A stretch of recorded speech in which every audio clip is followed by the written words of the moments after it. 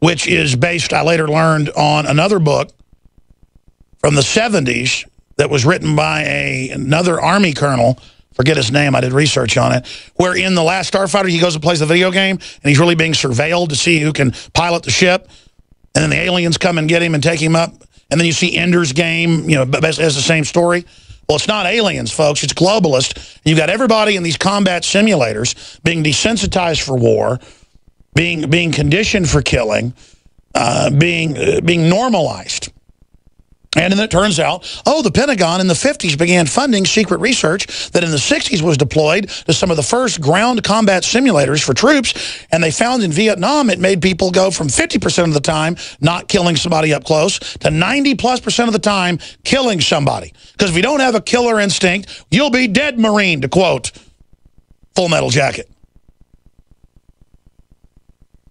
We're in combat murder simulators, and then you tell people that are addicted to them, hey, you know that's a combat murder simulator. And they go, hey, don't talk about my video games, Alex. You stay out of it. You stay out of it right now. That's my games. Nothing wrong with it. Nothing wrong with it. I mean, I've seen grown adults, some of them famous people, I'm not going to say their names, go, you know that's a combat simulator to... Well, I don't have any problem with it. No. For most people, it's an arrested development to keep men from launching till age 28 now is the average age, you can look up the university studies, for men now to launch and to try to get their own house and a woman. I launched at age 12, ladies and gentlemen. I launched and started acting like a man, getting in serious fist fights, going going after 16-year-old girls when I was 12, ladies and gentlemen. I'm not saying I'm some super male or anything, but I mean, I launched at 12. I was out of the house at 17. I was dating girls in college when I was 15 years old. I see the average men around, and they are literally little boys.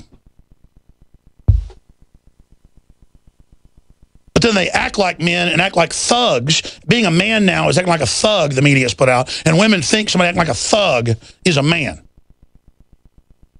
A man's somebody that shows up to work on time. A man's somebody that gets up at 3 a.m. and goes and helps their friend who's been in a car wreck. A man's somebody that doesn't back down from tyranny. A man's somebody that has a serious mind and is focused and is aggressive.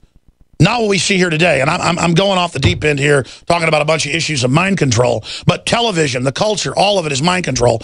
And I've been talking to a lot of top people. Why in all these movies now is it anti-New World Order, anti-government? Because they know in the polls, Congress has a 6% approval rating. They know by the NSA spying and the big aggregate computer systems that feed all intel in to the supercomputers on record.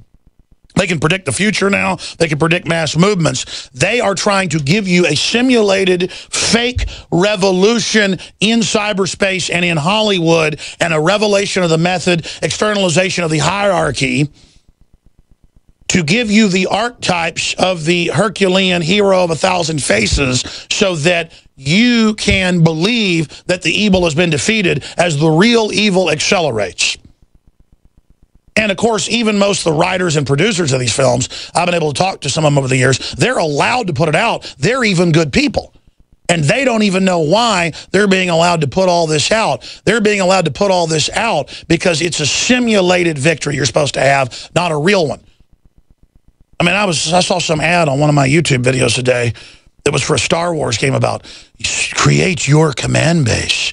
Create your fortress. They pick the carpet and the fixtures. And this is where for men and women to go and imagine their imaginary world, ladies and gentlemen, instead of really building a real one.